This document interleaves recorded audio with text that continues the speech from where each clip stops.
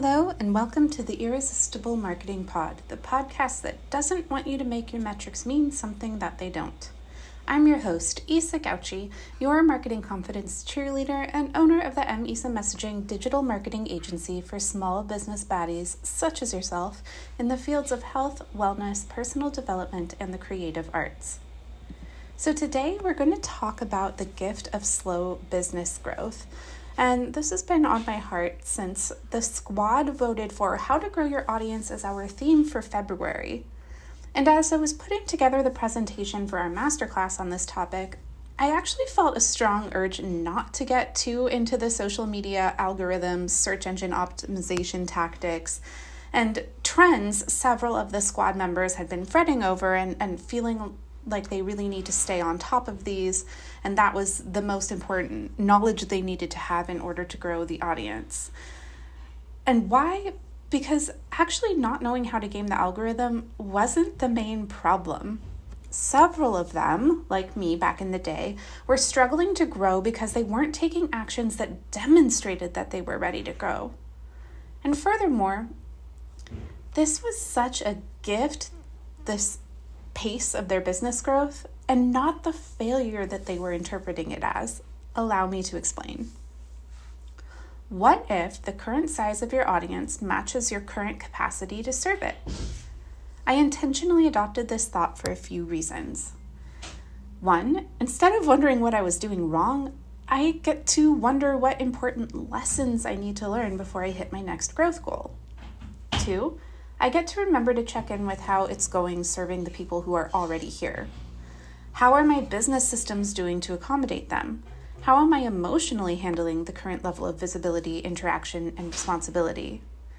Do I have the emotional, energetic, and time bandwidth to welcome in more people? And three, if I find adjustments need to be made in order for me to welcome in more folks and still be able to serve them well without hurting myself, I get to be grateful for the time I have to prepare and make these adjustments before it's an emergency. So, here are 5 ways that slow business growth in the first two or so years of my business were actually a gift, and why, if you're growing slowly, that might just be a gift for you too. So, number 1, tending to a wildfire takes a lot of resources that I definitely didn't have at first. Fast growth isn't always as enviable as you think it is. Because let me tell you, when you get a huge unexpected influx of people, it is actually really stressful learning after the fact that you aren't prepared to serve them. That's what happened to me late last summer when I sold way more 90-day custom content plans than I was expecting. For instance, I had no scheduling limit set up for my Acuity scheduler. So in 1 week, I wound up with something like 7 content strategy workshops for different businesses I needed to prepare for. Plus, since these workshops weren't spaced out, my usual deliverable turnaround time within 7 to 10 business days was suddenly inadequate to turn out all 7 plans at once, while simultaneously prepping and hosting additional workshops from my other new 90-day custom content plan customers scheduled for the next week, and serving my other existing clients. And as I scrambled to keep up, staying up till all hours working, guess what of course happened? I got a migraine, a bad one, and it lasted multiple days, pushing out my timeline even further. I had to tell 10 plus customers that their deliverables would be late. And though I physically couldn't work due to the blinding pain behind my left eye, I went into a huge guilt and anxiety shame spiral because I felt like I was letting everyone down. This was because I hadn't yet done the inner work to be able to trust my people to be good, understanding people. Nor had I done the inner work to stop feeling ashamed for suffering from a chronic illness that is outside of my control. Nor had I done the inner work to realize that other people are allowed to be disappointed in me. And not only could I survive their disappointment, our relationship could survive as well, as long as I was transparent and communicated about delays. So, as you probably surmised from listening to that was actually a lot of inner work, and it didn't get done overnight. My nervous system needed to see it to believe it that my people would be understanding. It needed to see it to believe it that we could survive disappointing people or telling people we would be late. And thank goodness my business grew at a pace that didn't serve me that situation until I was ready to handle it emotionally, as challenging as it was when it did happen. And thank goodness my next launch didn't sell so ridiculously well, so I had time to process and integrate these lessons, like putting scheduling limits on my calendar, for instance. I think if my business sales and revenue had grown any faster than exactly the pace that they did, I would have burnt myself out and set myself into even more chronic illness episodes long before this one and after that one too, if I didn't give up and quit due to the stress. Here's why. I often don't know where my boundaries are in new experiences. In other words, I often need new experiences to show me where I need to protect and enforce boundaries, and I don't think I'm alone in this. So, like putting limits on how many in-depth messaging workshops I host in a week, for instance, I didn't know I needed to do that until I had an actual experience that showed me why I needed to do that. And even if I had an inkling before that happened, I probably would have succumbed to people pleasing and be like, well, I need to accommodate everybody and let them schedule as many as they wanted, and then had this thing happen to teach me, no, I literally need scheduling limits or I won't be able to serve them to my full ability. All right, so number 2 reason why my slow business growth was a gift was I had the luxury of finding boundaries that needed protecting before they got trampled by a stampede. Look, as any recovering people pleaser knows, learning about your boundaries can be, well, messy. You don't always communicate them so great on your first or second attempt. And you learn that when you stop people pleasing, people who enjoyed the ways you were accommodating them to your own detriment, they stop being pleased by you. When you stop people pleasing, people stop being pleased with you. Relationships end, leaving room for new connections who are willing to respect your boundaries, but still, like, relationships ending are painful and tend to dredge up some old wounding. But with the luxury of slow business growth, you get to practice identifying and communicating your newfound boundaries without the added pressure of widespread public scrutiny, critique, or backlash. Here are the boundaries I'm glad I had the luxury of the time slow business growth afforded me to process. 1, charging an appropriate rate.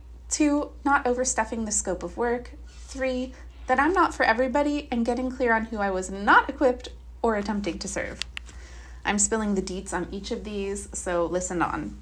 All right, so 1 boundary I learned that I needed to price myself out of resentment. And I think this is especially such a gift for my people who are empathetic, socially conscious, kind folks, and have an extreme proclivity for underpricing. Now, I am grateful for the business influencers and mentors yelling at them and me that we're worth more and we should raise our prices, which is true. And I know personally that if the price you've named causes your nervous system to go haywire or short circuit, you're not going to sell with confidence. You are likely to go into avoidance, which has serious implications for your marketing. And in sales calls, if you doubt the price, you're unlikely to reassure the customer that their investment is safe with you. By the way, I'm sorry for all the rustling. I have a puppy the size of a house who's fidgety. So I say this, price in a way that your nervous system can handle. Bumping it up so that it is a little uncomfortable, but you still believe it's well worth the price is fine. Then do the work. Take on a few of these clients and projects. And pay attention to how much effort it entails on your part. How much time, how much emotional labor, how much preparation. And when you start to get resentful about delivering what you're delivering at this price, you can raise the price higher because now you fully believe that it is a fair exchange. Here's where slow business growth is a gift. Imagine underpricing and having 50 people, 100 people, hundreds or thousands of people buying it at that underpriced price. You'd be so resentful and exhausted, and you'd be playing catch up for quite a while, and that would not feel pleasant. All right. Second boundary, slow business growth, gave me the luxury of finding and integrating before it was an emergency, was that I needed to narrow the scope of work I was offering so I could stop drowning in work. So I opened my business with like 36 offers.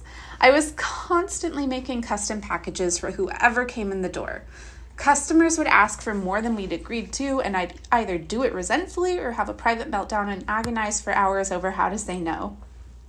I had a hard time relaxing because it always felt like there was a deadline hanging over my head. But here's the thing. I needed these experiences to start putting clearer boundaries around what I was offering. I needed these experiences to understand what I actually enjoy doing and what I'm doing out of a financial form of people-pleasing. Word to the wise, never try to shape your offer just by what you think they'll buy. Don't factor yourself out like that, please. So thank goodness I had the luxury of understanding I was taking on too much with certain projects when I was serving the 10 clients that bought them rather than 2 or 3 times that many. Thank goodness, I'm so grateful. I am grateful slow business growth gave me the luxury of time to figure out what I'm actually willing and able to offer without hurting myself or underserving my people. All right, number 4 gift that I'm really grateful slow business growth afforded me. I learned not to try to be everyone's cup of tea before letting unaligned folks become unhappy customers. So, in theory, it's easy to accept I'm not for everyone. Of course, rationally, I know that my work is not going to be a good fit for every single person out there. But then someone would show up on a sales call and I would want them to like me, or the money would be really nice, or the prestige would feel validating. And more than once, I found myself twisting and conforming to what they wanted me to be rather than staying grounded in who I want to be. Now that was uncomfortable. It made me feel gross because authenticity is a core value of mine. If I wanted to stuff myself into a little box and stay there, I would have stayed in corporate. And as I diverted a lot of energy to trying to please clients who weren't a good fit, that energy was being sapped from my creative powers. I didn't have as much to give to the work. And I still got them results, but it wasn't as good as it would have been should I have been on fire, passionate, and aligned with my values in serving them. It took quite a bit of experimenting for it to really sink in that when it's not a good fit, I'm not happy and it's not worth the money. And it took even longer to be able to turn potential clients away for that reason. But boy, am I glad I had the space and luxury to learn that lesson before burning myself out on a flood of bad fit clients and projects. Number 4 gift that slow business growth afforded me. I guess the one before was number 3. Oops. Anyway, number 4, I learned to trust my judgment first before the stakes got too high. So, a little backstory. I grew up a type A, straight A student. I longed for that good girl acknowledgement. I loved checking off all the boxes, extra credit included, and for a long time, achieving and overachieving were the only ways I knew how to feel safe. Praise from those I looked up to was the only way I knew to feel validated. It's a shame we train so many young women to source their safety this way because it conditions them so thoroughly for exploitation. Thank goodness my rebel nature kept forcing its way up from the deep, overpowering my people-pleasing and asserting itself whenever I was in danger of conforming into someone other than myself. For a long time, these 2 urges battled in me. I'd go with one and feel the wrath, disappointment, and fear of the other. I learned in conventional jobs I needed to let the good girl drive win or there would be conflict. But my rebel nature refused to stay quiet for long, so it's no wonder I wound up opening my own business where my rebel nature could finally hold the reins as her own damn boss. But opening my own business thrust me into uncertainty, a plethora of brand new experiences, and that terrified me. And since the only way I knew to feel safe was through the approval of those I admired, I started taking way too much advice and factoring in way too many people's opinions on what I was doing. So to unfortunate results, I took my business mentor's advice even when I knew it was unaligned with my goals and my people. I tried to do what every expert I came across advised. I took critics' opinions way too seriously, even knowing they weren't who I was marketing to anyway. And I doubted myself when others projected their personal doubts onto me. But I had the luxury to learn through experience why none of this good girl shit was going to work for my badass CEO me. I had to learn once and for all to trust my own judgment first, to know, to my bones, that I know what's best for me and for my business. And let me tell you, this required a ton of inner work. A lot of revisiting, a lot of very uncomfortable moments in my past, and acknowledging some wounds I had been attempting to ignore for a very long time. If I had blown up quickly, if I had been an overnight success story, there is no way I would have had the space and bandwidth to do this important shadow work, and I'm sure I would have continued to accidentally self-sabotage on an even grander scale to even bigger consequences. As a result of the inner work I had the space to do, as I continue to get bigger and better, I will be equipped to handle way more clients, way more audience, way more visibility, and inevitably exposure to way more people's judgments without letting any of it crush me or knocking me off my game for long. All right. The fifth and final gift I'm so grateful slow business growth afforded me was that I learned to match what I wanted to receive with what I was willing to give before the imbalance left a major debt. So look, I'll admit I've got a pretty tiny audience. My followings across my platforms are pretty small right now. And though I still managed to get tons of customers, and those customers became repeat customers and told their friends, for quite a while, I was really disappointed by the size of my audience. In 2023, I started really leaning into networking. And I realized that as soon as people meet me, it's really easy to sell to them. It's really easy to make friends and have them refer me to people. Like, they just have to meet me and, it's a done deal. I puzzled over why making connections like this seemed to flow so much more naturally to me in my offline life than my online one, even though I'm really good at digital marketing when I'm doing it for other people's businesses. This was the main difference. In person, I reciprocated more, naturally, effortlessly, without even having to think about it. It was a conversation. I listened to them, we exchanged book and podcast recommendations, I congratulated them on their wins and comforted them on their losses. When someone was looking for help, I'd refer a friend I knew could help them. Everything was a lovely, flowing, abundant exchange. Online, I'd just been stomping onto the world internet stage, shouting a monologue, dropping the mic, and piecing the fuck out, then wondering why people weren't following me. But you guys, where is the exchange in that? In relationships, it's bad form to ask for what you're not willing to give in kind. I had to learn a hard lesson about my own entitlement.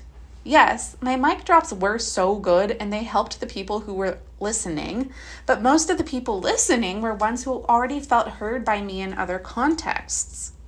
So 2 years ago, there's no way I would have known to give the squad the journaling prompts that I gave them yesterday, and I'm going to quote what I put in our private squad Facebook group.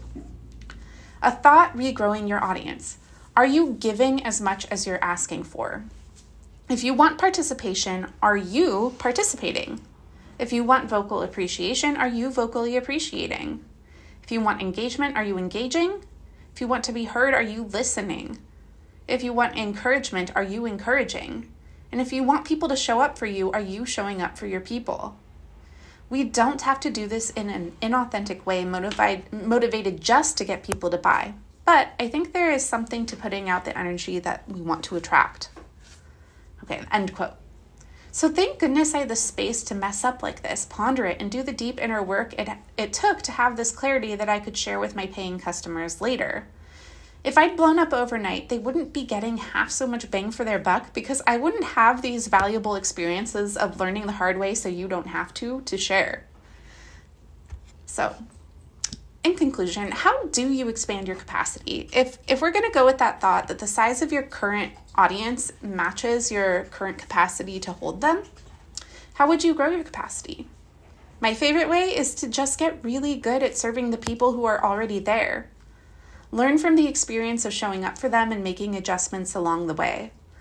Evolve your business systems, self-care tools, and time management to protect your energy so that you don't unconsciously interpret more customers and followers as a threat to your safety and well-being. The best part? When you get really good at serving the people who are already there, growth happens organically. They tell their friends who become customers, and then they tell their friends, and so on and so forth. Meanwhile, your experiences help you hone your messaging so that your marketing gets better and better results each time you do it. All right, thank you so much for joining me for today's episode. Don't forget to like, share, and subscribe, and Tag me on a post in social media with your takeaways. It's at Marketing Confidence Cheerleader on Instagram and at Confidence Cheerleader on TikTok. And if you could use some help and encouragement incorporating the lessons of wherever you are in your business, join the squad. The squad is my private community of excellently eccentric entrepreneurs cheering each other on as we do the impossible in real time, proving to each other just how inevitable success is for each of us. The squad includes monthly marketing masterclasses on topics voted on by squad members, marketing confidence cheerleading sessions, free copy editing, a private Facebook group to receive support between sessions, and an on-call expert marketing director ready to get her eyes on your actual marketing assets and metrics and strategy and tactics. And that on-call marketing director is me. The link to join the squad and meet your new business besties is in the show notes. I hope you join today or reach out if you have any questions. Don't forget to like, share, and subscribe to this podcast. Drop me a 5-star review because it helps me get this free resource to more people who need it, and it makes me feel real good. All right, have a good one.